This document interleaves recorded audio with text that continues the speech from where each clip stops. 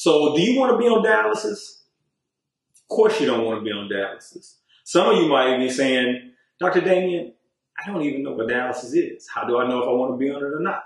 All right, I'm going to show you. Say, for instance, you have to come in, sit in a chair for 3 hours, thumbing through old recycled People magazines, while a nurse sticks you with 2 needles in your arms, one for blood that goes to a machine that acts as your kidney, and the other one for blood that's coming back to your body. And on top of that, you would have to do that Monday, Wednesday, and Friday for the rest of your life. I know what you're saying. Does not sound fun. So the other question you might have is, Dr. Damien, I understand what you're saying about dialysis, and I understand you saying that the machine acts like a kidney. Well, what the hell does the kidney do anyway? All right, I'll tell you. So the kidney acts as a filter. So if you take an idea or use, for example, a coffee pot or a coffee filter.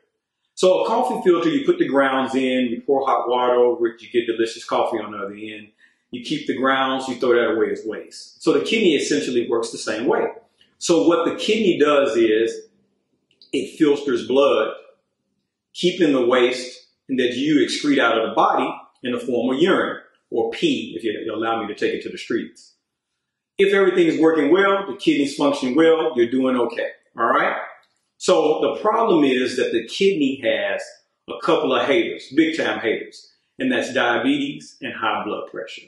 Diabetes and high blood pressure hate to see the kidney shining. They do not like it. So what they do is they work on blood flow. The kidney needs healthy blood flow. Diabetes and high blood pressure hates blood vessels. They destroy blood vessels. They work all night to make sure your blood vessels are not in tip-top shape, and they never get tired. 24/7, they're working against you.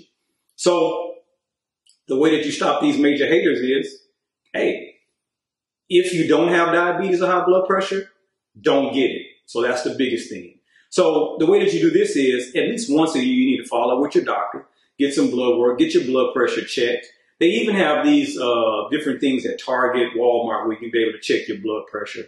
Your blood pressure should be around 140/90 and below. And for diabetes, your blood sugar should be 126 and below if you haven't eaten anything. So if you have diabetes and high blood pressure, then you need to control it.